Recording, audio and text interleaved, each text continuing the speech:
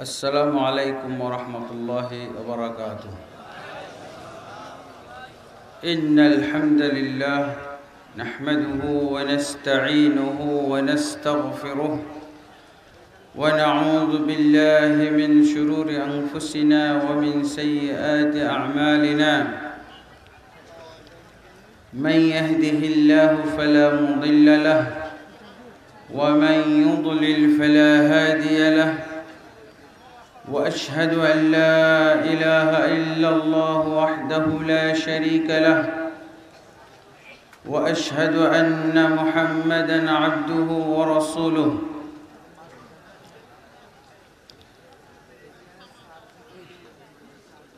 يا أيها الذين آمنوا اتقوا الله حق تقاته ولا تموتن إلا وأنتم مسلمون. يا أيها الناس اتقوا ربكم الذي خلقكم من نفس واحدة وخلق منها زوجها وبث منهما رجالا كثيرا ونساء. واتقوا الله الذي تساءلون به والأرحام إن الله كان عليكم رقيبا. يا أيها الذين آمنوا اتقوا الله وقولوا قولا سديدا يصلح لكم أعمالكم ويغفر لكم ذنوبكم. ومن يطع الله ورسوله فقد فاز فوزا عظيما. أما بعد فإن خير الحديث كتاب الله وخير الهدي هدي محمد صلى الله عليه وسلم وشر الأمور محدثاتها وكل محدثة بدعة وكل بدعة ضلالة وكل ضلالة في النار. أما بعد فأعوذ بالله من الشيطان الرجيم. واعتصموا بحبل الله جميعا ولا تفرقوا واذكروا نعمة الله عليكم إذ كنتم أعداء فألف بين قلوبكم فأصبحتم بنعمته إخوانا. وقال النبي صلى الله عليه وسلم في الحديث الذي رواه حذيفة بن اليمان: فالزم جماعة الإسلام والمسلمين. فالزم جماعة المسلمين وإمامهم.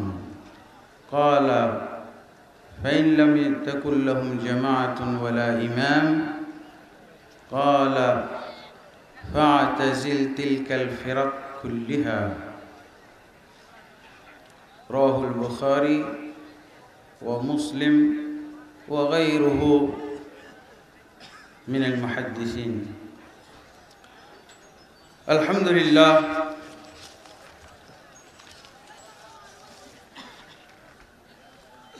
আল্লাহ তাবারক ওয়া তাআলার অশেষ মেহেরবানি যে আল্লাহ তাবারক ওয়া তাআলা 2009 এর পরে 2017-তে আবারও এই রাজশাহী শহর বা নওদাপাড়া ডাঙ্গিপাড়ায় আল্লাহ তাবারক ওয়া তাআলা এরকম একটা সুন্দর পরিবেশে নতুন প্রতিষ্ঠানে সম্ভাবনাময় প্রতিষ্ঠানে আল্লাহ তাবারক ওয়া তাআলা আসার তৌফিক দান করেছেন। আজকে এই মাহফিলের যারা আয়োজন করেছেন, এই প্রতিষ্ঠানের যারা আয়োজন করেছেন, বিশেষভাবে শ্রদ্ধেয় ভাই আব্দুর রাজ্জাক বিন ইউসুফ এবং স্নেহের মুজাফফর বিন মহসেন এবং তাদের সাথে সহযোগী এবং তাদের সাথে শ্রম সাধনায় যারা শরীক আছেন, আল্লাহ তাবারক ওয়া তাআলা যেন সকলকে কবুল করেন এবং এই প্রতিষ্ঠান এই অনুষ্ঠানের ওসিলায় আল্লাহ তাবারক ওয়া তাআলা সকলকে জান্নাতের অধিকারী বানিয়ে দেন, জাহান্নাম থেকে নাজাত দান করেন। আল্লাহুম্মা আমিন। আমরা যারা ছুটে এসেছি আল্লাহ তাবারক ওয়া তাআলা আমাদের সকলকে কবুল করুন। আজকে আমরা যেভাবে এখানে একত্রিত হয়েছি, আল্লাহ তাবারক ওয়া তাআলা আমাদের সকলকে যেন এইভাবে জান্নাতে একত্রিত করেন, আল্লাহুম্মা আমিন। এবং আল্লাহ তাবারক ওয়া তাআলা আমাদের সকলকে জাহান্নামের জন্য হারাম করে দিন, আল্লাহুম্মা আমিন। বন্ধুগণ, আপনারা মুজাফফর বিন মহসিনের উপস্থাপনা থেকেই শুনতে পেরেছেন আমার আলোচনার বিষয়। ইনশাআল্লাহ যে বিষয় আপনারা শুনেছেন এই বিষয়ের উপরে আলোচনা করব। তবে বিষয় আমাদের বাংলাদেশের প্রেক্ষাপটে নতুন। ফিরকাবন্দি এবং দলাদলি, ফিরকাবন্দি এবং দলাদলির ভিতরেই যেহেতু আমরা রয়েছি, কাজী এর বিরুদ্ধে তেমন আলোচনা করা শোভা পায় না, তাই না? এই জন্য এই বিষয়ে তেমন আলোচনা শোনাও যায় না। আলহামদুলিল্লাহ, আমরা এমন একটা পরিবেশে বসবাস করছি, এটাকে কারো কারো কোনো আলেমের দৃষ্টিতে এটাও একটা জাহেলি যুগের মধ্যে আমরা বসবাস করছি, এরকম অবস্থা। সব দিক থেকে না হলেও কোনো দিক থেকে তা অবশ্যই সত্য। আল্লাহ রাসূল সাল্লাল্লাহু আলাইহি ওয়াসাল্লাম যখন এসেছিলেন মক্কায়, তখন আল্লাহ রাসূল সাল্লাল্লাহু আলাইহি ওয়াসাল্লাম সমাজটাকে দুই অবস্থায় পেয়েছিলেন। ধর্মীয় দিক থেকে তারা ছিল কি? কাফির মুশরিক ছিল, এবং তাদের সমাজের নাম ছিল কি? জাহিলি সমাজ। ধর্মীয় পরিচয় ছিল তারা কাফির মুশরিক, এবং তাদের সমাজটার নাম ছিল জাহিলি সমাজ। আর সামাজিক দিক থেকে তারা ছিল, ধর্মীয় দিক থেকে কাফের ছিল, আর সামাজিক দিক থেকে জাহিলি যুগ ছিল, যুগের দিক থেকে জাহিলি যুগ। আর সামাজিকভাবে তারা ছিল কি? বিভক্ত জাতি। তারা কি ছিল? বিভক্ত জাতি। এই ইতিহাস আমাদেরকে জানতে হবে। ওমর ইবনে খাত্তাব রাদিয়াল্লাহু আনহু থেকে একটি আসার বর্ণিত হয়েছে। আসারটা কি? লাতানকুদান্না উরাল ইসলামি উরওয়াতান ইদা নাশা ফিল ইসলামি মান লা ইয়ারিফুল জাহিলিয়া। ইসলাম তখনই ছিন্ন ভিন্ন হয়ে যাবে, নষ্ট ভ্রষ্ট হয়ে যাবে, ধ্বংস হয়ে যাবে, যখন ইসলামের ভিতরে এমন হতভাগা সব লোকের জন্ম হবে যারা জাহিলিয়াত কি চিনে না। জাহিলিয়াত যখন চিনবে না, তখন কি হবে? ইসলাম ধ্বংস হয়ে যাবে। কেন? ইসলাম তো এসেছে জাহিলিয়াতকে হটিয়ে, জাহিলিয়াত হটানোর পর ইসলাম এসেছে, তাই না? এখন আপনি যদি জাহিলিয়াত না বুঝেন, তো আবার তো ইসলামের জায়গায় জাহিলিয়াত এসে বসে যাবে, তাই না? আর জাহিলিয়াত যদি আপনি না চিনেন, তাহলে আপনার অজান্তেই জাহিলিয়াত চলে আসবে। এই জন্য ওমর ইবনে খাত্তাব বলছেন, তখনই ইসলাম ধ্বংস হয়ে যাবে যখন এই ইসলামের ভিতরে, ইসলাম ধর্মের ভিতরে এমন হতভাগা মুসলমানের জন্ম হবে যারা জাহিলিয়াত চিনবে না। তো জাহিলিয়াতেরই এটা একটা নমুনা। ধর্মীয় দিক থেকে তারা কাফের মুশরিক ছিল, আর সামাজিক দিক থেকে তারা কি ছিল? বিভক্ত জাতি ছিল। আল্লাহর রাসূল সাল্লাল্লাহু আলাইহি সাল্লাম আসার পর কাফিরগুলোকে মুসলমান বানাইলেন। কিসের মাধ্যমে? কোরআনের মাধ্যমে। কোরআনের মাধ্যমে কাফিরদেরকে মুসলমান বানালেন, আর বিভক্ত জাতিকে ঐক্যবদ্ধ করেছিলেন। কথা ঠিক? কিসের মাধ্যমে? কোরআনের মাধ্যমে। কুল জাআল হাক্কু ওয়া যাহাকাল বাতিল ইন্নাল বাতিলা কানা যাহুকা। সত্য এসেছে আর বাতিল অসত্য দূরীভূত হয়েছে, আর বাতিল তো দূরীভূত হওয়ারই যোগ্য কখন? মক্কার মূর্তি সাপ হয়ে গেল। মূর্তি সাপ। মক্কা বিজয়ের পরে মক্কাতে 100% মুসলমান। মক্কা বিজয়ের আগের দিন 100% অমুসলিম। আর মক্কা বিজয় যেদিন হয়ে গেল 100% মুসলমান, একটা কাফেরও ছিল না। একদিনের মধ্যে এত পার্থক্য। তখনই আল্লাহ কোরআন নাজিল করেছিলেন, যেদিন 100% মুসলিম মক্কাতে, কোনো কাফের নাই, সব নমুসলিম অথবা যারা ইসলাম গ্রহণ করলো না তারা পালিয়ে গেল। তারপর কি হলো? মক্কা নগরীতে শুধু 100% মুসলমান থাকলো। সেই কোরআন আমাদের মাঝে আছে না? আছে তো? আছে। কোরআন দ্বারা আমরা কি করছি? এই কোরআন আমাদের হাতে আছে। স্টেজে নাই নাকি কোনো কোরআন? আশপাশে একটা রাখা দরকার। কোরআন, এই কোরআন আমাদের কাছে আছে, আমাদের হাতে। কিন্তু এই কোরআন কি হচ্ছে? এই কোরআন কি কাজে লেগেছিল? সেদিন তো এই কোরআন কাজে লেগেছিল কিসে? কাফেরদেরকে মুসলমান বানিয়ে দিয়েছে। 100% কাফের নগরী মক্কা, মক্কা বিজয়ের দিন 100% মুসলিম নগরীতে পরিণত হয়ে গেল। আর কি ছিল? তারা বিভক্ত জাতি ছিল। বিভক্ত জাতি ছিল না, ঐক্যবদ্ধ ছিল? বিভক্ত জাতি ছিল, কবিলায় কবিলায় বিভক্ত। বিভক্ত হলে কি হয়? দলাদলি থাকলে কি হয়? দলে দলে বিভক্ত ছিল, বিভিন্ন তারা মতে আদর্শে বিভক্ত ছিল। আর বিভক্ত থাকলে মারামারি হয়, কাটাকাটি হয়, হিংসা হয়, বিদ্বেষ হয়, শত্রুতা ছড়ায়। এগুলো ছাড়া কিছু পাওয়া যায়? দলাদলির ভিতরে হিংসা, বিদ্বেষ, শত্রুতা, মারামারি, কাটাকাটি, খুনাখুনি, ক্ষতি সাধন, একজন আর একজনের ক্ষতি সাধন, এছাড়া অন্য কিছু কামনা করা যায়? অন্য কিছু আশা করা যায়? আমাদের যুগে ওই কোরআনটাই আছে, একটা অক্ষরও কিন্তু পরিবর্তন হয় না। কিন্তু এই কোরআন দিয়ে বর্তমানে কি হয়? মুসলমান কাফের হয়, আর যারা কাফের হয় না তারা বিভক্ত হয়। এই দুইটা ছাড়া জাহিলি যুগের যে অবস্থা ছিল ওই অবস্থা এখন উল্টাটা। আল্লাহ রাসূল সাল্লাল্লাহু আলাইহি ওয়াসাল্লাম এই কোরআনের মাধ্যমে যা করেছিলেন, সেই একই কোরআনের মাধ্যমে উল্টা কাজ হচ্ছে।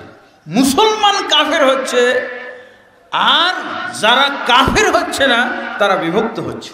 মুসলমান কাফের হচ্ছে, এর উদাহরণ আপনারা নেবেন, বহু উদাহরণ। এই উদাহরণ দিয়ে শেষ করা যাবে না। কাদিয়ানি যাদেরকে অমুসলিম ঘোষণা করা হোক, অমুসলিম ঘোষণা করা হোক, তাদের কিতাবপত্র পড়লে দেখবেন খালি কোরআন ব্যবহার করতেছে। কোরআনি দল তৈরি হয়েছে, কোরআনি দল, যারা কোরআন মানে, হাদিস মানে না, কোরআন মানে হাদিস অস্বীকার করে। এরা কি? কোরআন দ্বারাই কাফের, কোরআন মেনেই কাফের তারা।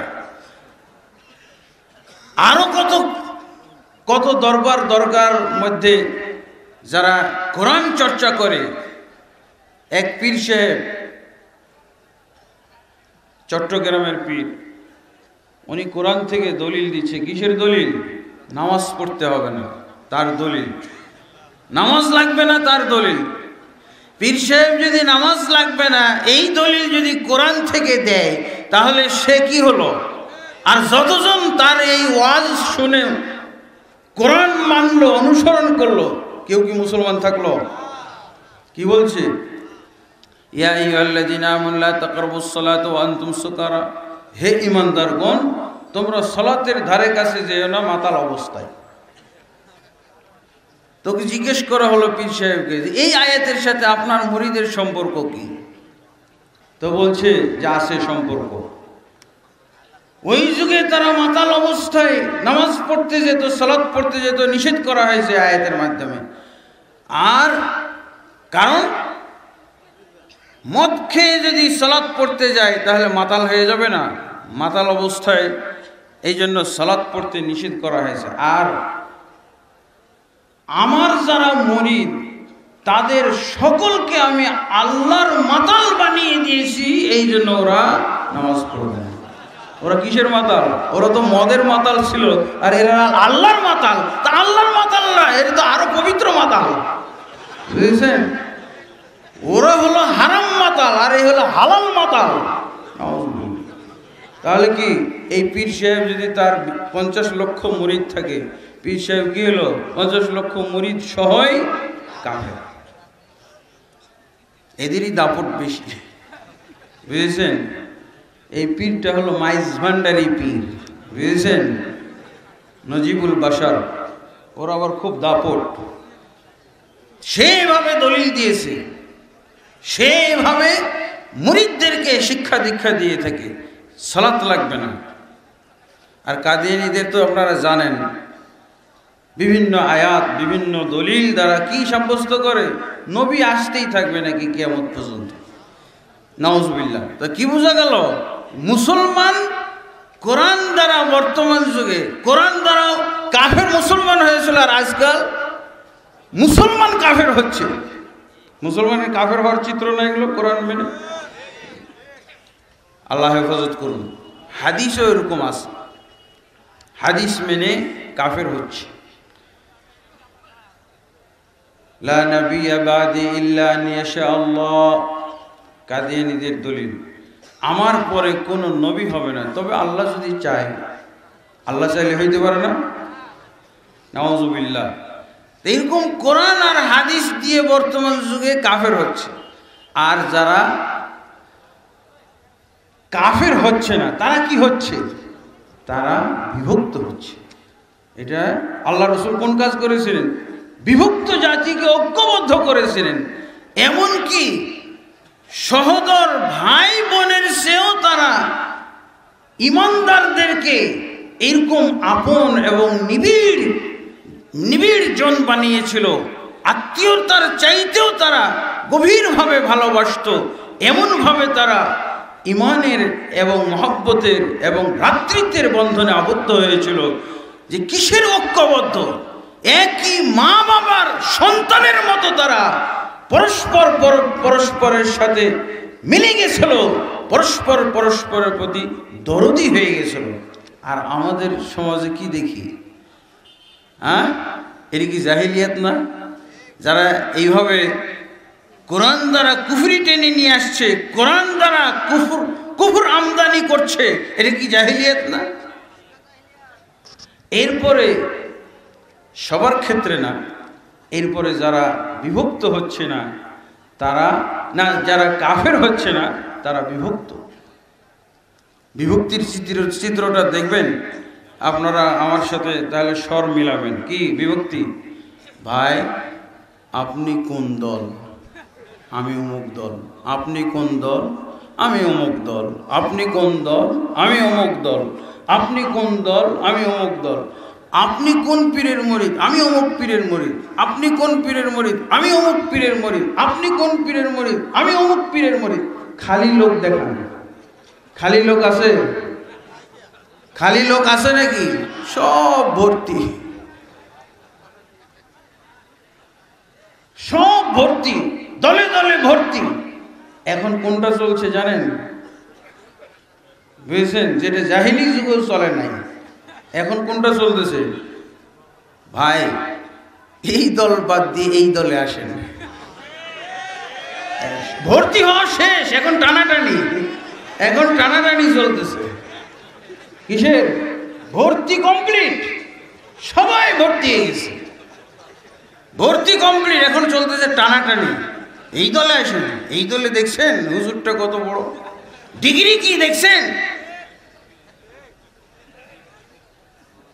হ্যাঁ, টানাটানির পালা চলতেছে।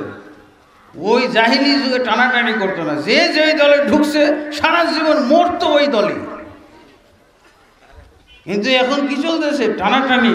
আর শুধু দলের ফজিলত, যে যত বেশি দলের ফজিলত বলতে পারবে, দলের নেতা, দুইটা একসাথে কাজ করতে হবে। নেতার ফজিলত, দলের ফজিলত, দুইটা একসাথে যদি বলতে পারেন তাহলে আপনি সফল। আজকের সফলতার ব্যর্থতা হলো টানাটানি দিয়ে, কে কত লোক টানতে পারে, কে কত দখল করতে পারে। কি দখল?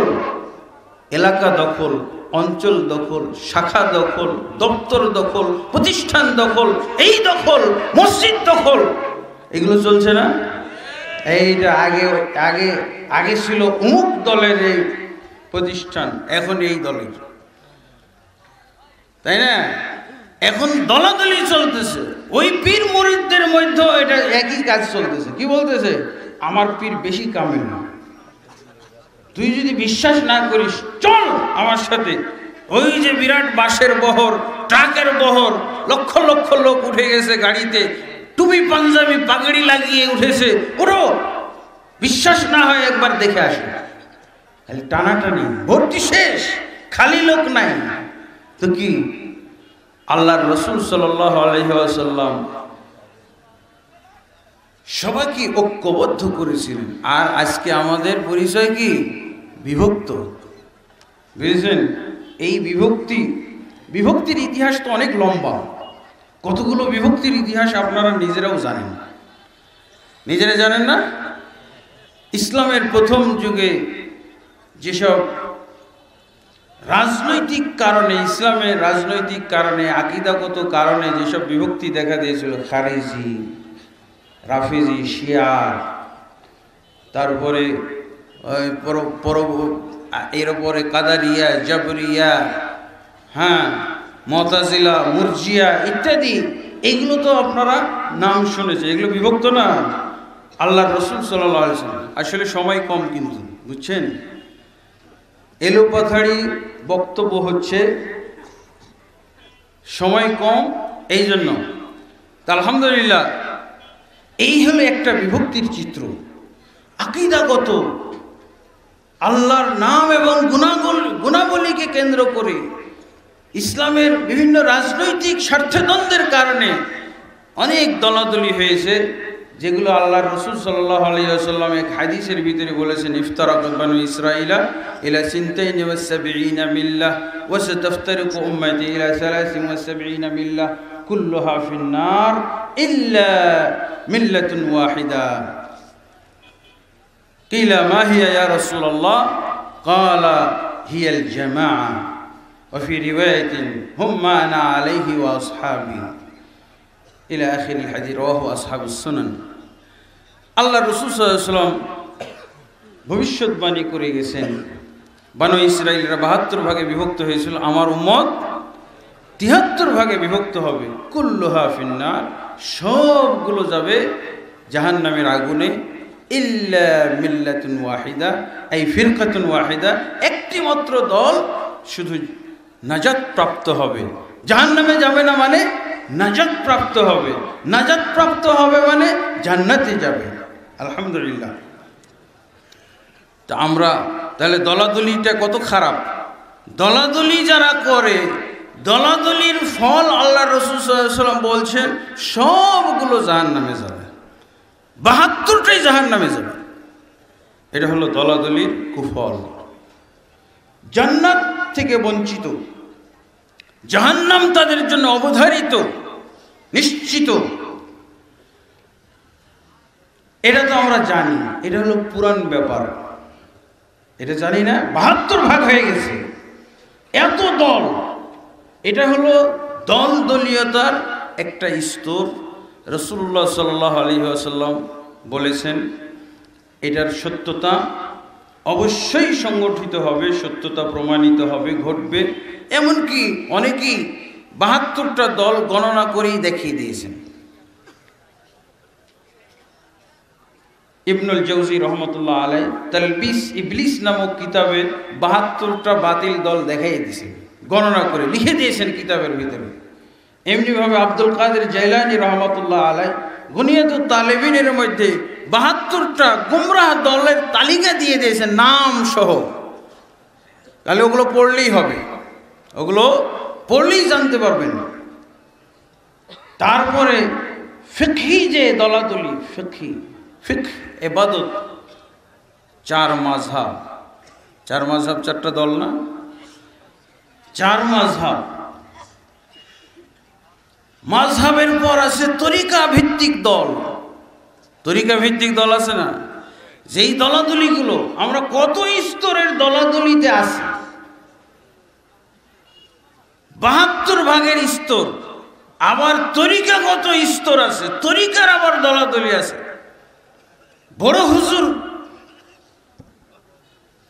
কি, ওই যে চরমনাইয়ের বড় হুজুর, উনি বলছেন 126 তরিকা।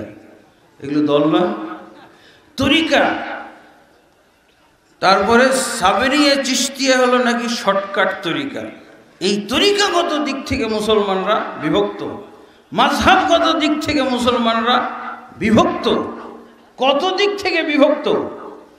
আর বর্তমানে যেটা চলছে সেটা হলো সাংগঠনিক বিভক্ত। হ্যাঁ, সাংগঠনিক বিভক্ত।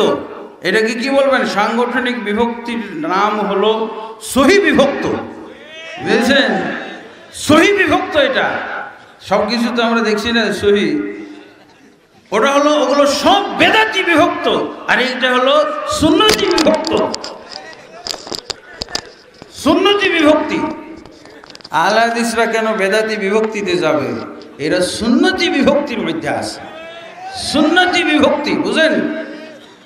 আচ্ছা, তাহলে এত বিভক্তি নিয়ে আলোচনা করার সুযোগ নাই।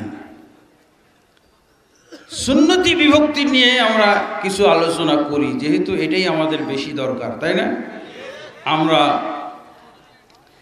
রাসূলুল্লাহ সাল্লাল্লাহু আলাইহি ওয়াসাল্লাম থেকে, রাসূলুল্লাহ সাল্লাল্লাহু আলাইহি ওয়াসাল্লামের হাদিস থেকে, এবং যারা হাক্কানি আলেম তাদের বক্তব্য থেকে আমরা কিছু শুনবো ইনশাআল্লাহ। তার ভিতরে একটা সবচেয়ে গুরুত্বপূর্ণ হাদিস, আসলে কোরআনের আয়াত তো আমরা তেলাওয়াত করেছি কিন্তু তরজমা করা হয়নি। হাদিস, একটি হাদিস এবং কোরআনের আয়াত, সূরা আলে ইমরানের 103 নম্বর আয়াতের তরজমা, আর সহিহ বুখারীর হুযায়ফা রাদিয়াল্লাহু আনহুর বর্ণিত হাদিসের তরজমা করব, এবং এই তরজমার সপক্ষে আলেম ওলামাদের কিছু বক্তব্য আমরা আনবো ইনশাআল্লাহ। এর মাধ্যমে আমরা সহি ইখতিলাফ বা সহি বিভক্তির মধ্যে কতটুক থাকা জায়েজ না জায়েজ এটা জানতে পারবো, বুঝতে পারবো ইনশাআল্লাহ। আল্লাহ তাবারক ওয়া তাআলা কি বলছেন? ওয়ালা ইয়াজালুনা মুখতালিফিনা ইল্লা মান রাহিমা রাব্বুক। তারা সর্বদাই বিভক্তির মধ্যে থাকবে, ইখতিলাফের মধ্যে থাকবে, একমাত্র তোমার রব যাদের প্রতি দয়া করেছেন, রহম করেছেন, তারাই এই বিভক্তি থেকে দূরে থাকবে। অন্যথায় সবাই ইখতিলাফের মধ্যে, মতভেদের মধ্যে থাকবে, একমাত্র আল্লাহর রহমত প্রাপ্ত লোকেরা এর ভিতরে থাকবে না। তাহলে বোঝা যায় যারা বিভক্তির মধ্যে থাকে তারা রহমতের মধ্যে নেই। সেই বিভক্তিটা, সেই মতভেদটা ছোট হোক আর বড় হোক, অনেক মতভেদ, সব মতভেদই কিন্তু হলো নাজায়েজ। সব মতভেদই কিন্তু আমাদের অকাম্য, নাজায়েজ, আমরা কেউ চাই না, তাই না? কিন্তু মতভেদ হয়ে যায়। যখন মতভেদ হয়ে যায় তখন কিছু মতভেদের ব্যাপারে ইসলাম শিথিলতা পোষণ করে, আর কিছু মতভেদের ব্যাপারে ইসলাম কঠোরতা পোষণ করে। এই জন্য দুটা পরিভাষা আরবি ভাষায় পাওয়া যায়, ইখতিলাফ আর ইফতিরাক। ইখতিলাফ মানে মতভেদ, আর ইফতিরাক মানেও কিন্তু মতভেদ। আর মতভেদ, ইফতিরাক মতভেদ হলো ইখতিলাফ মতভেদেরই প্রকার। আল্লাহ তাবারক ওয়া তাআলা কি বলছেন শুনেন ইখতিলাফ সম্পর্কে, ইফতিরাক সম্পর্কে। ওয়াতাসিমু বিহাবিলিল্লাহি জামিআন ওয়া লা তাফাররাকু। তোমরা আল্লাহর রজ্জুকে, আল্লাহর রশিকে মজবুতভাবে আঁকড়ে ধরো। এদিকে মনোযোগ সহকারে শোনেন, নাহলে কিন্তু খেয়ে হারিয়ে ফেলবেন, আলোচনার ধারাবাহিকতা হারিয়ে ফেলবেন, তখন আর কিছু বুঝবেন না। এই আয়াতে আল্লাহ কি বলছেন? ওয়াতাসিমু বিহাবলিল্লাহি জামিআন ওয়া লা তাফাররাকু, তোমরা সকলে মিলে আল্লাহর রশিকে মজবুতভাবে ধারণ করো। এটা কি? সকলে মিলে আল্লাহর রশিকে মজবুতভাবে ধারণ করো। আল্লাহর রশি বলতে অনেকেই অনেক কথা বলেছেন। আল্লাহর কিতাবকে মজবুতভাবে ধরো, আল্লাহর কিতাবকে মজবুতভাবে ধরো। এই যে মজবুতভাবে ধরার একটা নিয়ম হলো, যেইভাবে আল্লাহর কিতাবকে ধরলে মুসলিম হওয়া যায়, আর যেইভাবে আল্লাহর কিতাব বুঝলে আমল করলে কাফের হয়ে যায়, এটা মজবুত ধরা নয়, এটা হলো ফসকে যাওয়ার মতো ধরা। এই মজবুত এই আয়াতের ভিতরে এই জন্য বলা হয়েছে তোমরা মজবুতভাবে আল্লাহর কিতাবকে ধারণ করো। আর তাহলে একতাবদ্ধভাবে, জামিয়া মানে একত্রিতভাবে, সবাই মিলে, একত্রিতভাবে মানে সবাই মিলে ধরো। কাউকে বাদ থাকতে বলা হয়েছে? ওয়াতাসিমু শব্দের অর্থই হলো বহুবচন, সবাই মিলে। ওয়াতাসিমু অর্থ হলো তোমরা সবে মিলে। আর এখানে আরেকটা অতিরিক্ত শব্দ জামিআন, কেউ যেন বাদ না যায়, সবাই মিলে কি কিতাবকে ধরতে হবে, কিতাবকে আঁকড়ে ধরতে হবে। ওয়ালা তাফাররাকু, খবরদার বিভক্ত হয়ে যেও না, খবরদার দলে দলে বিভক্ত হয়ে যাও না, খবরদার ৭২ দলে বিভক্ত হয়ে যাও না, খবরদার দলাদলি, খবরদার ৭২ দলে বিভক্ত হয়ে না, খবরদার তোমরা তরিকায় তরিকায় বিভক্ত হয়ে যায় না, খবরদার তোমরা মাযহাবে মাযহাবে বিভক্ত হয়ে যাও না, খবরদার খবরদার তোমরা সংগঠনে সংগঠনে বিভক্ত হয়ে যাও না। না, লাস্টে যেটা বললাম এটা কোথাও জায়েজ আছে? জায়েজ আছে? সব একই সিলসিলার কথা না? সব একই, বিভক্ত হয়ে। হ্যাঁ, এখানে আলেমরা বলছে কিছু ইখতিলাফ হলো জায়েজ, কিছু ইখতিলাফ জায়েজ। আপনি বিতিরের কয় রাকাত পড়বেন? 1 রাকাত পড়বেন, 3 রাকাত পড়বেন, 5 রাকাত পড়বেন, 7, 9, 11 রাকাত, যে কোনো সংখ্যায় পড়েন। ওরা 1 রাকাত পড়ে, ওরা 3 রাকাত পড়ে, এই ইখতিলাফ কি? জায়েজ। এই মতভেদটা জায়েজ আছে। আপনি কুনুত করবেন, রুকুর আগে করেন, রুকুর পরে করেন, ইখতিলাফ জায়েজ আছে। কোরআনের কেরাত পড়েন, 7 কেরাতে পড়েন, 10 কেরাতে পড়েন, জায়েজ আছে, জায়েজ, ইখতিলাফ জায়েজ। আর কিছু ইখতিলাফ হলো নাজায়েজ, হারাম। এই নাজায়েজ হারাম ইখতিলাফ কাকে বলে? যেটা আকীদাগত ইখতিলাফ, আকীদাগত ইখতিলাফ। কোরআন মখলুক কি মখলুক নয়, আল্লাহ কোথায়, আল্লাহ মুমিনের কলবে, আল্লাহ সর্বত্র বিরাজমান, আল্লাহ আসমানের উপরে, ইখতিলাফ। এই ইখতিলাফগুলো কিসে? আকীদাগত বিষয়ে, মৌলিক বিষয়ে। এই ক্ষেত্রে ইখতিলাফ জায়েজ নেই, হারাম। এই ক্ষেত্রে ইখতিলাফের মাধ্যমে মানুষ গোমরাহ হয়ে যায়। আর এই ইখতিলাফ, এটা হলো একটা ইখতিলাফ যাকে ইফতিরাক বলা হয়। আরেকটা হলো, আরেকটা ইখতিলাফ কিসের? যেই ইখতিলাফের কারণে, যেই কারণে, সেটা মামুলি জিনিসই হোক, যেই কারণে মুসলমানদের ভিতরে পরস্পরের মধ্যে অমিল তৈরি হয়, বিদ্বেষ তৈরি হয়, পরস্পরের মধ্যে বৈরিতা সৃষ্টি হয়, পরস্পরের মধ্যে, ওটা যদিও মামুলি বিষয় হয়, যে কোনো মামুলি বিষয়ে যদি পরস্পরের মাঝে দলাদলি তৈরি হয়, বিদ্বেষ তৈরি হয়, আর হিংসি তৈরি হয়, যদি রেশারেশি তৈরি হয়, বৈরিতা সৃষ্টি হয়, এই ইখতিলাফটাও হলো হারাম। এই ইখতিলাফ কি? এই দলাদলিও হারাম। যে কোনো দলাদলি, যেই দলাদলির মাধ্যমে মুসলমানে পার্থক্য বোঝা যায়, মুসলমানে আলাদা বোঝা যায়, মুসলমানের শত্রুতা করে, মুসলমানকে গালি দেয়, মুসলমানের সাথে বৈরিতা পোষণ করে, শত্রুতা পোষণ করে, দেখতে পারে না একজন আরেকজনকে, এই দলাদলিও হারাম, এই দলাদলি হারাম। এইটা কিসে হয়? আমাদের যারা সহি দলাদলির মধ্যে আছে তারা এই দলাদলি করে। সহি দলাদলির মধ্যে কি আছে? আকীদাগত সমস্যা নাই, সবাই বলছে আল্লাহ আকার আকৃতি বিশিষ্ট, সবাই বলছে আল্লাহ আসমানে আছে, কিন্তু কি নিয়ে আপনার দ্বন্দ্ব লাগলো? একজন আরেকজনের সাথে মিল নেই কেন? একজন আরেকজনকে দাওয়াত দেন না কেন? আর একজন আরেকজনের প্রতিষ্ঠানে যান না কেন?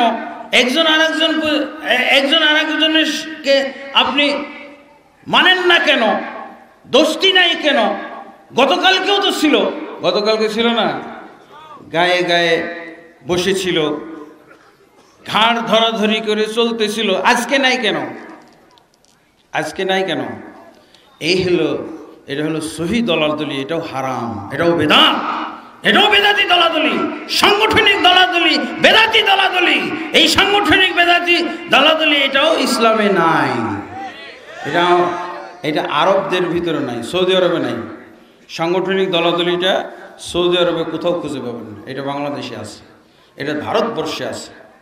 এটা সম্পর্কে একটু আলেম ওলামাদের বক্তব্য আমাদের শোনা দরকার, কারণ এটাকে আমরা অনেকেই দলিল সম্মত মনে করি, বৈধ মনে করে থাকি।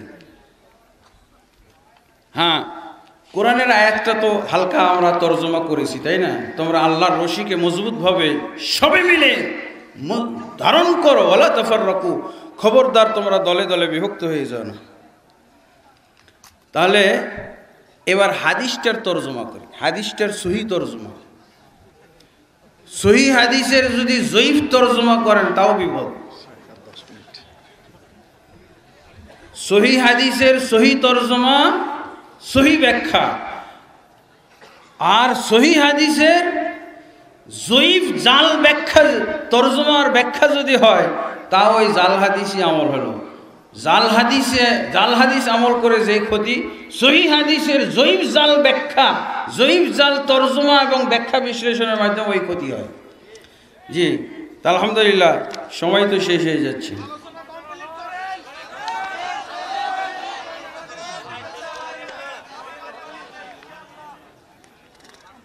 আলহামদুলিল্লাহ, তো হাদিসটার আমরা তর্জমা করে শেষ করবো ইনশাআল্লাহ। রাসূলুল্লাহ সাল্লাল্লাহু আলাইহি ওয়াসাল্লাম, হুযায়ফা রাদিয়াল্লাহু আনহুর একটি মোটামুটি লম্বা হাদিস, এই হাদিস আপনারা অনেক শুনেছেন। এই হাদিসে রাসূলুল্লাহ সাল্লাল্লাহু আলাইহি ওয়াসাল্লাম হুযায়ফা রাদিয়াল্লাহু আনহুকে বলছিলেন, চারটা স্তর বলেছেন। হুযায়ফা রাদিয়াল্লাহু আল্লাহ রাসূলকে জিজ্ঞেস করেন, ইয়া রাসূলুল্লাহ, আমরা তো জাহিলিয়াত এবং অকল্যাণের ভিতরে ছিলাম, অনিষ্টতার ভিতরে ছিলাম, আপনার মাধ্যমে আমাদেরকে এই কল্যাণ দান করেছেন, অর্থাৎ ইসলাম। আমি হাদিসটা পাঠ করছি না, আব্দুর রাজাক ভাইয়ের কাছে অনেকবার শুনেছেন এই হাদিস, ওনার এই হাদিসের ওয়াজ আমি নিজেও শুনছি। জি, এই জন্য হাদিসের এবারত পড়ছি না, খালি তর্জমা। এরপরে কি কোনো আবার অকল্যাণ আসতে পারে? এই কল্যাণের পর আবার অকল্যাণ আসতে পারে? আল্লাহ রাসূল সাল্লাল্লাহু আলাইহি ওয়াসাল্লাম বললেন, হ্যাঁ। তাহলে এটা দ্বিতীয় স্তর। তারপর আবার সাহাবী জিজ্ঞেস করলেন, এই অকল্যাণের পর আবার অকল্যাণ আসতে পারে? এটা জিজ্ঞেস করলেন। এরপরে আবার তিনি জিজ্ঞেস করলেন, এই অকল্যাণের পর আবার কি কল্যাণ আসবে? তখন আল্লাহ রাসূল সাল্লাল্লাহু আলাইহি ওয়াসাল্লাম, এখানে চারটা স্তর আছে, আল্লাহ রাসূল সাল্লাল্লাহু আলাইহি ওয়াসাল্লাম বলেছিলেন, তৃতীয় স্তরেই বলেছিলেন যে আগের যে কল্যাণ পরে আবার যে অকল্যাণ আসবে, এরপরে আবার কল্যাণ আসবে, কিন্তু এর ভিতরে কিছু দখান থাকবে, কিছু স্পট থেকে যাবে। তারপর এরপরে আবার অকল্যাণ আসবে, যেই অকল্যাণের নাম আল্লাহ রাসূল সাল্লাল্লাহু আলাইহি ওয়াসাল্লাম বলছেন, কি অকল্যাণটা? দুআতুন আলা আবওয়াবি জাহান্নাম, জাহান্নামের দরজায় দাঁড়িয়ে দাওয়াত দানকারী কিছু লোকের আবির্ভাব ঘটবে, যারা তাদের দাওয়াত কবুল করবে তাদেরকে তারা জাহান্নামে নিক্ষেপ করবে। আল্লাহ রাসূল সাল্লাল্লাহু আলাইহি ওয়াসাল্লামের কাছে জানতে চাইলেন, ইয়া রাসূলুল্লাহ, তাদের পরিচয় আমাদের কাছে তুলে ধরুন। রাসূলুল্লাহ সাল্লাল্লাহু আলাইহি ওয়াসাল্লাম বললেন, তারা হচ্ছে আমাদের মতোই চামড়াধারী, আমাদের মতোই তাদের ভাষা। এর অনেক ব্যাখ্যা আছে, তার ভিতরে চামড়া তো সবাই বাহ্যিক জিনিসটা, তাই না?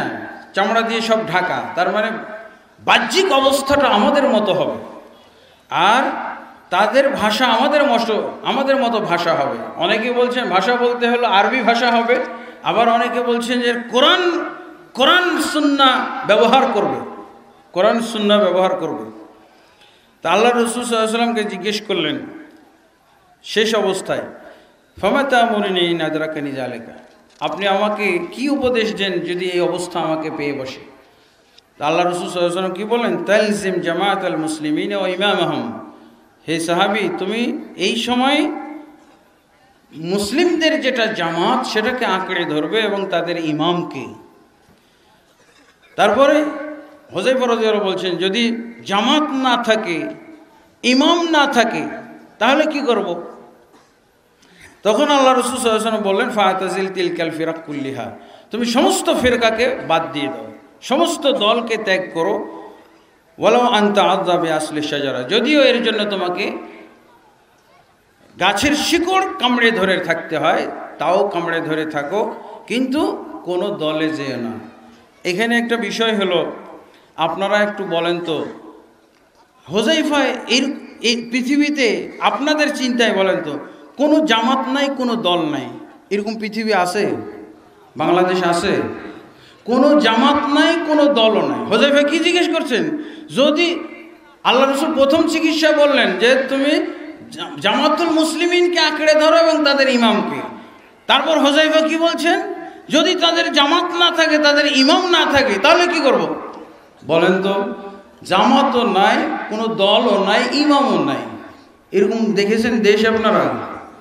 হুযায়ফা রাদিয়াল্লাহু আনহু এরকম একটা প্রশ্ন করলেন, আর আল্লাহ রাসূল সাল্লাল্লাহু আলাইহি ওয়াসাল্লাম কোনো অবান্তর বললেন না। এর অর্থ কি? এর অর্থ হলো জামাত নেই আর ইমাম নেই। এর অর্থ কি? যে এক জামাত নেই, এক ইমাম নাই। কি আছে তাহলে? ইমাম তাবারী রাহমাতুল্লাহ আলাইহি এই হাদিসের ব্যাখ্যা করেছেন, বলছেন বহু জামাত বহু ইমাম আছে। কি আছে? বহু জামাত বহু ইমাম আছে। দেখছেন, এই কথাটা হাদিসে উল্লেখ নাই, কিন্তু আল্লাহ রাসূল সাল্লাল্লাহু আলাইহি ওয়াসাল্লাম তাকে চিকিৎসা দিচ্ছেন কি, যখন এক জামাত এক ইমাম নাই, তার অর্থ বহু জামাত বহু ইমাম আছে। তখন কি করতে হবে? তাহলে বহু জামাত আর বহু ইমাম মানে মিলে কি হলো? দলাদলি হয়ে গেল না? বহু দল হয়ে গেল না? দল কি তৈরি হয় দলের আমির ছাড়া, নেতা ছাড়া, সভাপতি ছাড়া দলের আমির হয় নাকি? কোনো দল হয়? বলেন, তিনজন হলে তো একজন লাগবে। আল্লাহ রাসূল সাল্লাল্লাহু আলাইহি ওয়াসাল্লাম বললেন, ফাতাজিল তিলকাল ফিরাক কুল্লিহা, বহু জামাত বহু দল এবং বহু আমির, যেহেতু আপনি একজনে কি 100 আমির মানতে পারবেন? আপনার একার পক্ষে, যেহেতু মুসলিমদের জামাত আপনাকে ধরতে বলা হয়েছে, মুসলিমদের ইমাম ধরতে বলা হয়েছে, আপনি একা কয়জন মুসলিম, কয়টা জামাতে ঢুকবেন আর কয়টা ইমামকে আপনি ধরবেন? সম্ভব? এই জন্য আল্লাহ রাসূল সাল্লাল্লাহু আলাইহি ওয়াসাল্লাম বলছে, হুযায়ফা রাদিয়াল্লাহু আনহুকে যে চিকিৎসা দিলেন, তুমি কোনো দলে যাবে না, কোনো দল নাই, কোনো জামাত নেই, ইমাম নেই। এর অর্থ কি? বহু জামাত বহু ইমাম আছে। হ্যাঁ, এবার আমি বহু জামাত এবং বহু ইমাম যখন থাকে তখন কি করতে হবে, এই ব্যাপারে আমি আর আলোচনা না করে আমি শুধু একটা ফতোয়া আপনাদের সামনে পড়ব। হ্যাঁ, ফতোয়াটা হচ্ছে কিসের? এটা দেখেন তো, সৌদি আরবের গ্র্যান্ড মুফতি, সৌদি আরবের গ্র্যান্ড মুফতি। আমি কি বলেছিলাম? ওই দেশে বহু জামাত বহু দল নাই, একটা সংগঠন নাই, কোনো সংগঠন নাই। এই যে দেখেন, তাকে বহু জামাত মানে কি? এক জামাত যদি হয় তাকেই কেবল জামাত বলা হবে, আর যখন বহু জামাত হবে তখন তাকে বহু বচনে বলতে হবে। আল্লাহ রাসূল কি বলেছেন? জামাতুল মুসলিমিন, মুসলিমদের জামাত। আর কি? ইমামুহুম জামাতুহুম ইমামুহুম দুটোই মুফরাদ শব্দ। মুফরাদ মানে কি? এক বচনের শব্দ, মুসলমান। আর এগুলো হলো আল্লাহ রাসূল সাল্লাল্লাহু আলাইহি ওয়াসাল্লাম বলছেন হোজাইফাকে, যখন এক জামাত আর এক ইমাম না থাকে তখন বহু জামাত বহু ইমাম যেহেতু হয়ে যায়, এই জন্য কোনোটাকেই তোমার সাপোর্ট করার দরকার নেই, কারো সাথেই যাওয়ার দরকার নেই, কারো অনুসরণই করার দরকার নেই। এই হলো হোজাইফাকে আল্লাহর দেওয়া উপদেশ। তাহলে এই উপদেশ কি আমাদের ক্ষেত্রে প্রযোজ্য হয় না? আমরা যদি বেদাতি না হই তাহলে এই উপদেশ আমাদের ক্ষেত্রে প্রযোজ্য। আর যদি আমরা বেদাতি হই, এই উপদেশ হোজাইফাকে শুধু দিয়েছেন, আমাদের জন্য এটা প্রযোজ্য নয়। দেখেন, শুধু শাইখ বিন বাজের এই ফতোয়াটা পড়ে আমি শেষ করছি। ফতোয়াতে কি জিজ্ঞেস করা হয়েছে? ওয়াজিবুল উলামাইল মুসলিমিন হিয়ালা কাসরাতিল জামঈয়াত ওয়াল জামাআত, শিরোনাম দেওয়া হয়েছে এই প্রশ্ন উত্তরের মধ্যে।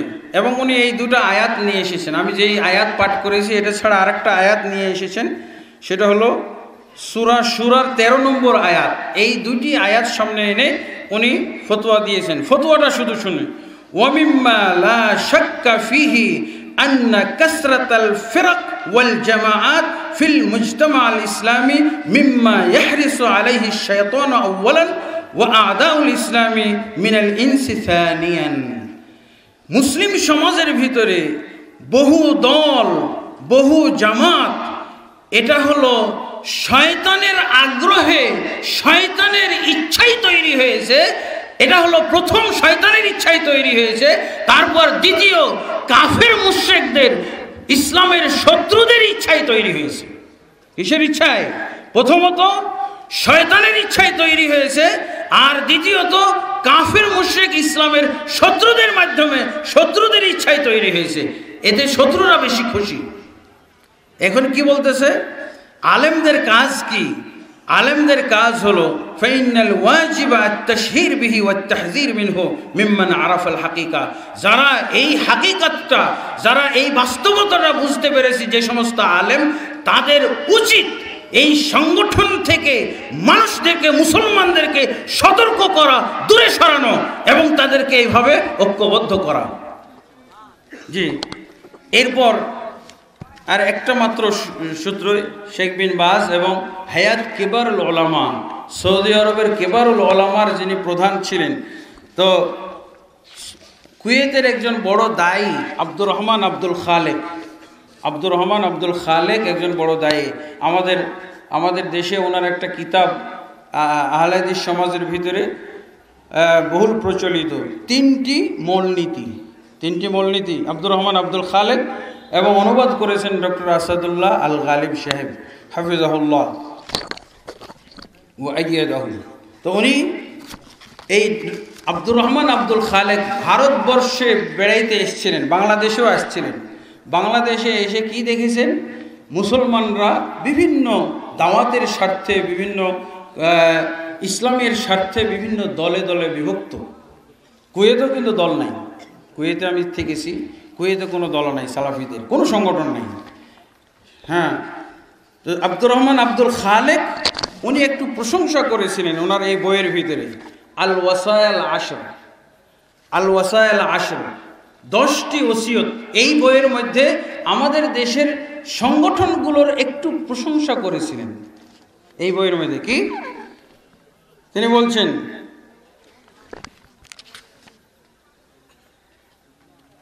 আল খুলাসা আন্না তাআদ্দুদ জামাআত আদ-দাওয়া কানা ওয়া মা যালা যাহিরা তাইয়্যিবা من أجل أنه وسع دائرة الخير وأفاد المسلمين فوائد عظيمة جدا। উনি বলছেন যে মোট কথা, সার কথা হলো, ওই মুসলমানদের দেশগুলোতে যে একাধিক জামাত দেখা যায়, এই একাধিক জামাত আগেও ছিল এবং বর্তমানেও আছে। এটা একটা ভালো ধরনের দৃশ্য, একটা ভালো দৃশ্য আমি দেখেছি ওখানে। কারণ এতে করে কল্যাণের ব্যাপকতা তৈরি হয়, কল্যাণ ব্যাপকভাবে ছড়ানো হয়। এই কল্যাণ কিভাবে ব্যাপকভাবে ছড়ানো হয় ওটার উনি এই আগে ব্যাখ্যা দিয়েছেন। মানে কোনো দল হয়তো কোনো বিষয়ে বলছে না, তো আরেক দল সেটা বলছে। এক দল ফজিলত বলতেছে, আরেক দল আরেক দল আহকাম আরকাম বলতেছে, ইত্যাদি ইত্যাদি উনি কিছু প্রশংসা করেছেন। এই জন্য সে হায়াত কিবারুল ওলামা, ওই সৌদি আরবের বৃহৎ ওলামা পরিষদ কি বলেছেন দেখেন, ওয়াসালাকুম আল ওয়াসায়াল আশর, তোমার লেখা, আপনার লেখা আব্দুর রহমান বিন আব্দুল খালেকের লেখা কিতাব ওয়াসায়া আশর আমাদের কাছে পৌঁছেছে।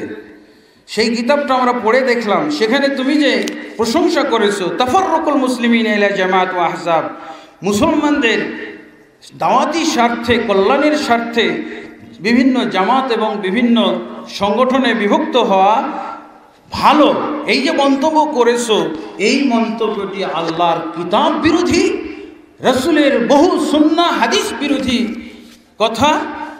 আর তারপরে ইন্নাল্লাযীনা ফাররাকু দীনাহুম ওয়া কানু শিয়া'আন লাস্তা মিনহুম ফি শাই, এই আয়াতের বিরোধী তিনটি আয়াত এখানে উল্লেখ করেছেন।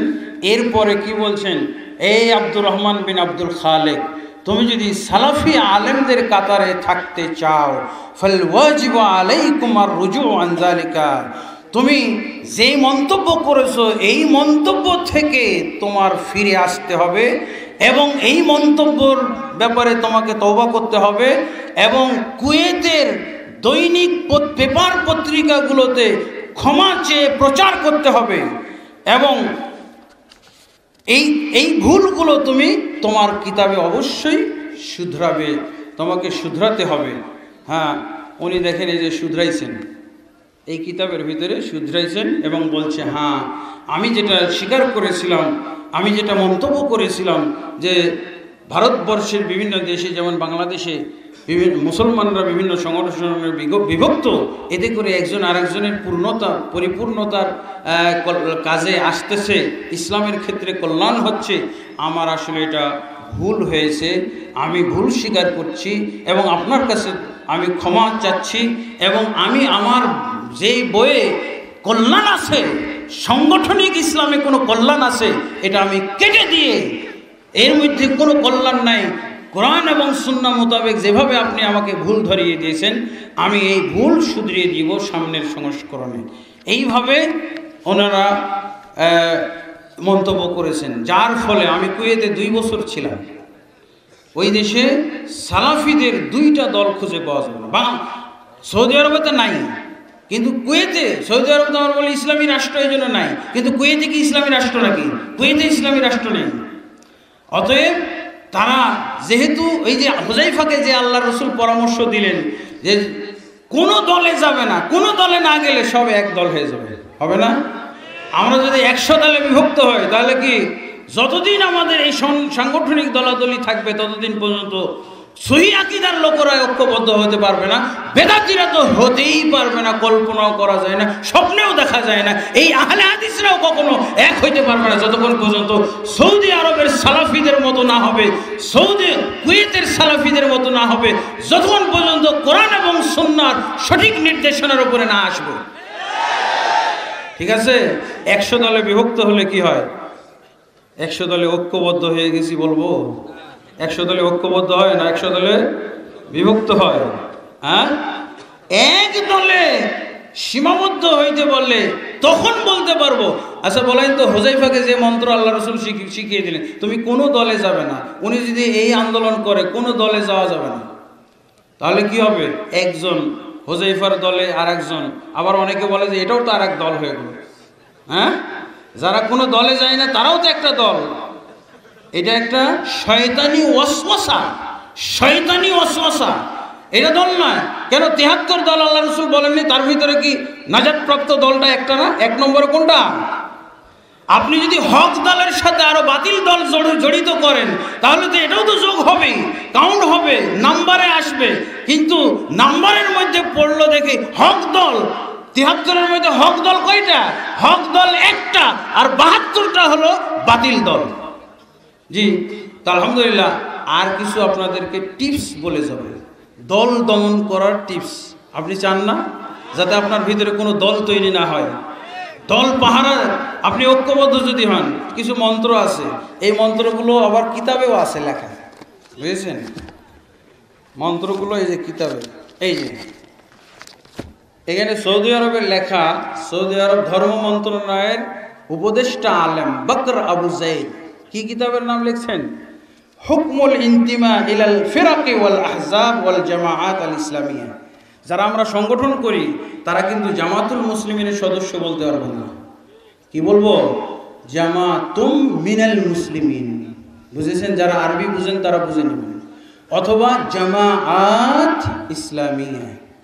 কি বলতে হবে? ওরা জামাত ইসলামী, জামাতুল মুসলিমিন বলতে পারবে না। জামাতুল মুসলিমিন তো একটা হবে। আর যারা বহু জামাত তারা এভাবেই বলবে জামাআতুন ইসলামিয়া। অথবা কি বলতে হবে? জামাআতুম মিনাল মুসলিমিন, মুসলমানদের জামাত। ওদেরকে কাফের আমরা বলি না, তবে অবশ্যই এটা একটা বেদাত। ইসলাম আরেকটা আপনাদেরকে মন্ত্র শিখায়। আচ্ছা, দলাদলি কি এত সহজ? ইসলামী জামাত, মুসলমানদের জামাতের ভিতরে আমি থাকবো, কেউ বের করার ক্ষমতা রাখে? মুসলমানদের জামাত থেকে বের করার ক্ষমতা কারো আছে? নিজে বহিষ্কার হওয়ার, নিজে বের ইস্তফা দেওয়ার, যেটা জামাত হবে, জামাতুল মুসলিমিন, এখান থেকে বহিষ্কার করা যায় না, এখান থেকে বেরও হওয়া যায় না। বের হলে কি হয়? মান খালা রিবকাতাল ইসলামি আন উনুকিহি ফাকাদ মান ফারাকাল জামাআত শিবরান ফাকাদ খালা রিবকাতাল ইসলামি মিন উনুকিহি। যে ব্যক্তি জামাত থেকে তার বেড়ি খুলে ফেলবে তাহলে ওই ব্যক্তি ইসলামের বেড়ি খুলে ফেললো। যে ব্যক্তি জামাত থেকে 1 বিঘত পরিমাণ সরে যাবে ওই ব্যক্তি ইসলামের বেড়ি খুলে ফেললো, কাফের হয়ে গেল। কি বললেন? তাহলে জামাত ইসলাম থেকে ইসলামের জামাত থেকে, মুসলমানদের জামাত থেকে বের হওয়ার কোনো সুযোগ আছে? বের হলেই তো কাফের হয়ে যায়। তা আপনি কিভাবে বহিষ্কার করেন? অথবা কিভাবে আপনি বের হন? বের হওয়ার সুযোগ আছে? হ্যাঁ, এই জন্য দেখেন। আচ্ছা, খারাপ লোক হইলে বের করে দেওয়া যায় নাকি? খারাপ লোক, আচ্ছা, আল্লাহ রাসূল সাল্লাল্লাহু আলাইহি ওয়াসাল্লামের যুগে সবচেয়ে খারাপ লোক ছিল কে? আব্দুল্লাহ বিন উবাই বিন সুলুল। আর এটা কিয়ামত কাল পর্যন্ত সবচেয়ে খারাপ না? আপনারা কে বলবেন আব্দুল্লাহ বিন উবাই বিন সুলুলের চেয়ে খারাপ কোন লোক আছে? দেখছেন আপনি? হ্যাঁ, বড় হুজুরের সাথে যে মুনাফিকি করে সেও ছোট মুনাফিক। মুনাফিক তখন বড় হয়, সবচেয়ে বড় মুনাফিক তখন হয় যে যখন ওই ব্যক্তি সবচেয়ে বড় মানুষের সাথে মুনাফিকি করে। এই উম্মতের সবচেয়ে বড় মানুষকে মুহাম্মদ রাসূলুল্লাহ সাল্লাল্লাহু আলাইহি ওয়াসাল্লাম সবচেয়ে বড় মানুষ না? যদি আপনি বলেন যে আব্দুস সালাম সালাফি হুজুরের সাথে যে মুনাফিকি করে ওইটা হলো বড় বড় মুনাফিক, তাহলে কি হবে জানেন? রাসূলের অবমাননা হবে। রাসূলের অবমাননা। রাসূল হলেন আদম সন্তানের মধ্যে সরদার, অতএব তার সাথে যে মুনাফিকি করেছে সে হলো কিয়ামত কাল পর্যন্ত সবচেয়ে বড় মুনাফিক। সবচেয়ে বড় মুনাফিক না? এই সবচেয়ে বড় মুনাফিকটা চেষ্টা করেছিল কি করার জন্য? সংগঠন ভিন্ন করে ফেলবে, আলাদা সংগঠন করবে। সূরা তাওবার 107 নম্বর আয়াত, বুঝছেন? ও সংগঠন করেছিল, ও তাফরিক করবে, ও আলাদা হয়ে যাবে, রাসূলের সাথে থাকবে না। কি সূরা الذين اتخذوا مسجدا ضرارا وكفرا وتفريقا بين المؤمنين وإرصادا لمن حارب الله ورسوله। এই মুনাফিক লিডার সে একটা সংগঠন খুলতে চাইছিল। সংগঠন নবীর সাথে থাকবে না, কারণ কি? নবীর সাথে মতে মিলে না, মতে মিলে না। মুনাফিকের লিডার, ওর সাথে মতে মিলবে নাকি? হ্যাঁ, এটা কি মিলতে পারে নাকি? ও যে একটা মসজিদ বানাইছে, তার সাংগঠনিক দপ্তর মসজিদ তৈরি করেছে, মসজিদ তৈরি করে সে তার লোকজন নিয়ে বেশ জমাই ফেলছে, বুঝেছেন? পরে রাসূলুল্লাহ সাল্লাল্লাহু আলাইহি ওয়াসাল্লামের কাছে খবর গেল, ওই মসজিদটার নাম কি? মসজিদে জেরার। মুনাফিক যদি মসজিদ বানায় তাহলে ওই মসজিদকে শুধু জেনার বানায়। মুমিন মুসলমানরা কোনো মসজিদ বানাইলে ওটা জেরার হয় না, যত কাছাকাছি হোক না কেন। ঠিক আছে? তবে যুক্তিসঙ্গত হইতে হবে, বিবেকসম্মত হইতে হবে। হ্যাঁ, মুমিন মুসলমান যারা ভালো মুমিন মুসলমান, মুনাফিক নয়, তারা মসজিদ, তাদের মসজিদ কখনো জেরার হবে না।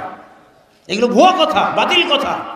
যদি কোনো মসজিদ মুসলমানের কোনো এমনকি মারামারি কাটাকাটি করে, এমনকি নিজেদের জেদ রেশারেশি করেও যদি মসজিদ বানায়, কিন্তু তারা যদি মুনাফিক না হয়, মুনাফিক কাকে বলা হয়? অন্তর থেকে ইসলামকে ঘৃণা করে আর উপর উপরে ইসলাম পছন্দ করে, এরকম লোক নাকি তারা? একে জিজ্ঞেস করবেন। যাক, আলহামদুলিল্লাহ, আমি হয়তো সময় বেশি নিয়ে ফেললাম। তাহলে দেখেন, মুসলমানরা যে এক থাকবে, সব খারাপ মানুষও এক থাকবে। আল্লাহ রসুল তাকে তার মসজিদ গুঁড়িয়ে ফেললেন, তার সেন্টার, তার দপ্তর গুঁড়িয়ে ফেললেন, দিয়ে তাকে আবার তাকে আলাদা হইতে দিলেন না। তাহলে আমাদের যুগে যে আমরা একটার পর একটা সংগঠন খুলতেই আছি, কারণ কি? এত বড় মুনাফিক পাই কোথায়? এত খারাপ লোক কোথায় পায়? আল্লাহ রসুল সাল্লাল্লাহু আলাইহি ওয়াসাল্লাম যদি আব্দুল্লাহ বিন উবাই বিন সুলুলকে ঐক্য থেকে বের হইতে না দেন, আলাদা জামাত, আলাদা সংগঠন খোলার তাকে যদি অনুমতি না দেন, আল্লাহ রসুল তো বলতে পারতেন, যা ওই বজ্জাতটা গেছে গেছে থাক, বিপদ থেকে বেঁচে গেছি, ওর দল আলাদা হয়ে যায়। না, বাধ্যতামূলক আমার দলেই থাকতে হবে। মুনাফিক, তোমাকে মুনাফিকই নিয়েই থাকতে বাধ্য করা হয়েছে। মুনাফিকদেরকে, চোরও থাকতে পারে, চোরের শাস্তি কায়েম করা হবে।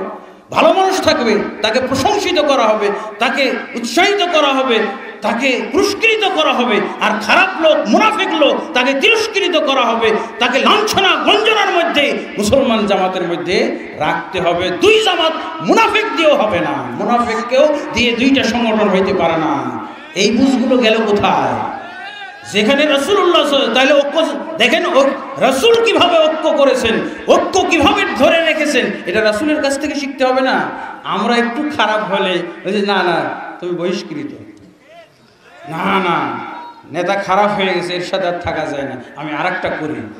এখন আমাদের দেশে এই দল চর্চা করতে করতে, সংগঠন চর্চা করতে করতে এমন হয়ে গেছে, যদি আমি সংগঠন থেকে বের হয়ে যাই, খালি খালি মনে হয়, এই তিনজন তোমরা আসো তো একটা দল করি, খালি খালি লাগে।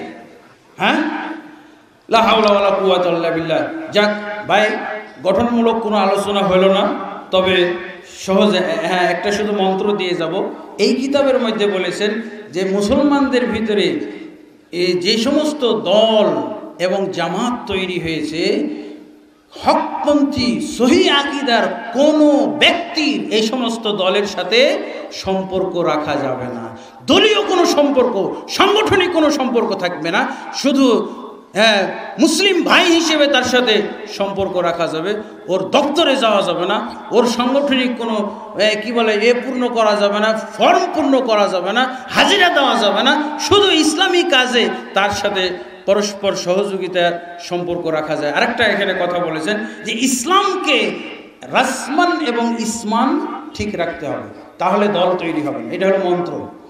উনি কি বলছেন? ইসলামকে রাসমান এবং ইসমান ঠিক রাখতে হবে। রাসমান বলে চিত্র, ইসলাম শব্দটার একটা চিত্র আছে না লিখলে, আর আরেকটা হলো ইসিম। ইসমান রাসমান ঠিক থাকতে হবে, এর আগে পিছে কোনো শব্দ বসানো যাবে না। দেখেন, যদি আগে পিছে শব্দ বসায় তাহলে দল তৈরি হবে, ইসলামের নামে দল। দেখেন আপনি জামাত ইসলামিয়া হয়েছে দল, আপনি উল্টাই দেন ইসলামী জামাত, আরেক দল হয়েছে না? খেলাফতে ইসলাম দল হয়েছে? তারপর বলেন না এখন তো চলবে ইসলামী শাসনতন্ত্র, ইসলামী ঐক্যজোট। কি বলেছে? যদি দল রোধ করতে হয় ইসলামকে ইসমান ও রাসমান ঠিক রাখতে হবে, এর আগে পিছিয়ে কোনো শব্দ যোগ করতে পারবে না কোনো মুসলমান, যদি দল সে না যায়, যদি ঐক্য থাকতে চায়, ঐক্যবদ্ধ থাকতে চায়। বোঝা গেছে মন্ত্র কি সুন্দর? এবার আপনি দল বের করতে পারবেন, ইসলামের আগে পিছিয়ে কোনো শব্দ যোগ করতে পারবেন না। করেন দেখি, দল বের করেন, ক্ষমতা আছে? কোন বড় হুজুরকে দিয়ে দল বের করাবেন? আছে দল, ওই মরা হুজুরকে বের করলে আর কোনো দল বের করতে পারবেন না। হুজুর আপনি ইসলামের আগে পিছিয়ে যোগ করবেন না, এবার থাকেন হবে। এবার আহলে হাদিস, আহলে হাদিস একটা ইসলামী পরিভাষা। আহলে হাদিসের সাথে ওই একই কথা বলছে, সালাফের সাথে একই কথা। আহলে হাদিসের আগে পিছিয়ে কোনো আপনি শব্দ বসাইতে পারবেন না, দল বের করেন আবার। এবার সহিহ আকীদাওয়ালাদের প্রশ্ন, উপরে প্রশ্ন, আহলুল হাদিস এই শব্দের আগে পিছে কোনো শব্দ বসাইতে পারবেন না। শব্দ বসাইলে দল তৈরি হবে, একটা আমির জন্ম নেবে, আর একটা দপ্তর তৈরি হবে, সভাপতি হবে, বহু শাখা তৈরি হবে। বুঝেছেন? আহলুল হাদিস বলেন তো, আহলুল হাদিসের সাথে কোনো নাম, কোনো শব্দ যোগ করে টেস্ট করেন। আচ্ছা যাক, যেগুলো আছে আছে থাক, আমি নতুন কিছু যোগ করি। তায়েফাতু আহলুল হাদিস, তায়েফাতু আহলুল হাদিস। আপনার এই সংগঠন দেখছেন? আজকে খোলা যাইতে পারে। এই সংগঠন আছে নাকি? নাই তো। সুন্দর নাম না? আর তায়েফাল মানসুরা, তায়েফাত আহলুল হাদিস। আরেকটা কি? হ্যাঁ, ইসাবাতু আহলুল হাদিস, ইসাবাতু আহলুল হাদিস, হাদিসের শব্দ এগুলো। এগুলো যদি যোগ করি তাহলে কি হবে? আরো কিছু দল হইতেছে না? দল হবে, আমির হবে, দপ্তর হবে, শাখা হবে, কর্মী হবে, হ্যাঁ। আর আমি পূজনীয় ব্যক্তি হব, মুকাল্লাফ ব্যক্তি হব, তাকলিদযোগ্য ব্যক্তি হব। বন্ধুগণ, আমাদের এখনো কিন্তু অনেক শিখার বিষয় আছে। যাক, আমি আর বেশি বাড়াইতে চাচ্ছি না, এখানে আমার আলোচনা শেষ করছি। আমি মনে হয় আরও 10 মিনিট নিয়ে ফেলেছি, এর জন্য আপনাদের সকলের কাছে ক্ষমা প্রার্থী। আল্লাহ আমাদের সকলকে হক বুঝার এবং আমল করার তৌফিক দান করুন। আল্লাহুম্মা আমিন। আস্তাগফিরুল্লাহ লি ওয়া লাকুম ওয়া লিসাইরিল মুসলিমিন আস্তাগফিরুল্লাহ ওয়াল গফুরুর রহিম।